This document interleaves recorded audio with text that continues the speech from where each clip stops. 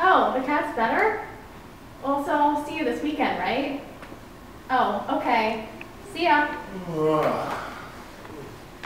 I just got off the phone with my parents, and the cat's better. But let's not make a cake this time. Let's just go out to dinner. We don't want to have the same thing happen like the last time. You're right. The last thing I want to do is cook up another recipe for disaster. Now, I guess I better get ready to go to work.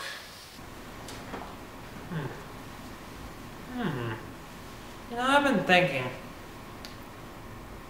Maybe we should think about, tying the knot. Let's see. Does tying the knot mean something else? Wait, what? Marriage?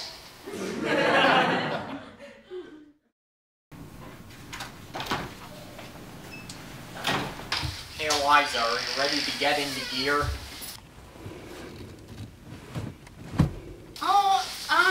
Yeah, I'm ready to get to work, if that's what you're asking. I'm just hoping we get done by tonight.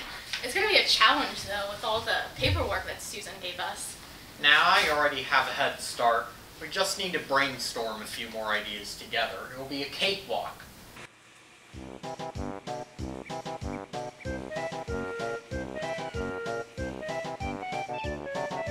Brainstorm? Cakewalk?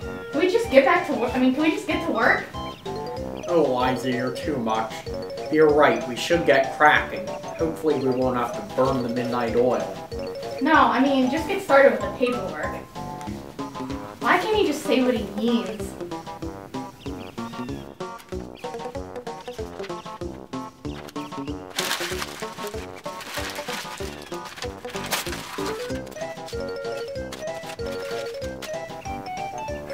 We did it. I guess it wasn't exactly a cakewalk, but at least we're done. Okay, this is just like when Kent used an idiom earlier today. I wish he would just use English. Some people like using idioms, but I'd rather prefer if they just said what they meant and used literal language instead. It's so much more efficient. Let's end this positively. Do you want to go to dinner with me and Kent? My parents will be there too. I'm in. It'll be a blast.